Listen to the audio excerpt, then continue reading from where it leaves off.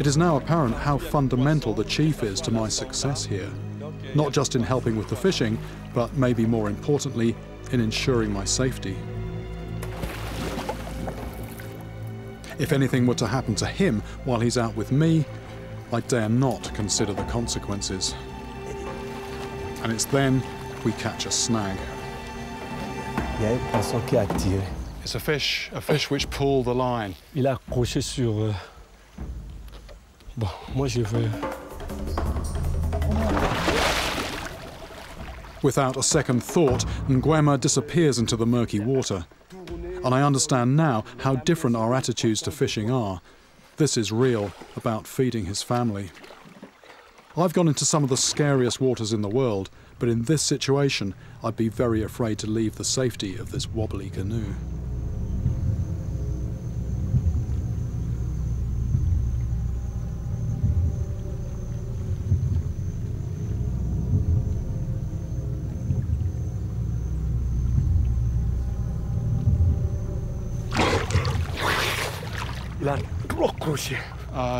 It's very snagged down there, very snagged. I try to act normal and remain calm, but this is exactly the scenario I was dreading. It actually got caught on one of the other hooks. Now, you know, it doesn't bear thinking about if that hook had gone in fully past the barb, you know, you're just not going to come up.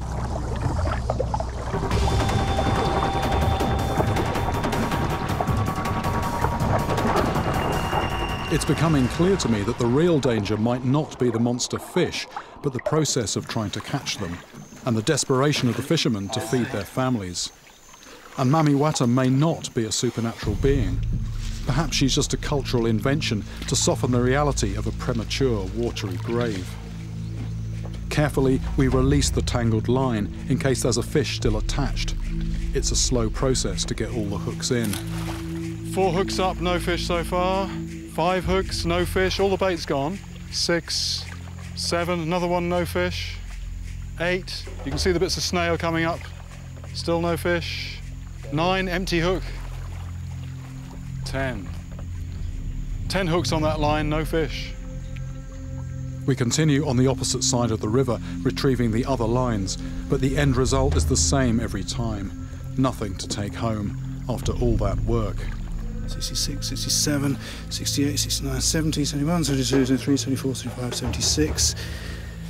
76 hooks. There might be 1 or 2 in the boat as well, but 76 hooks have been out there for,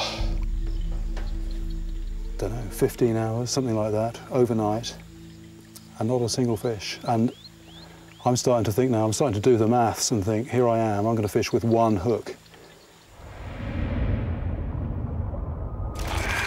Fishing here, drift nets and long lines equipped with multiple hooks.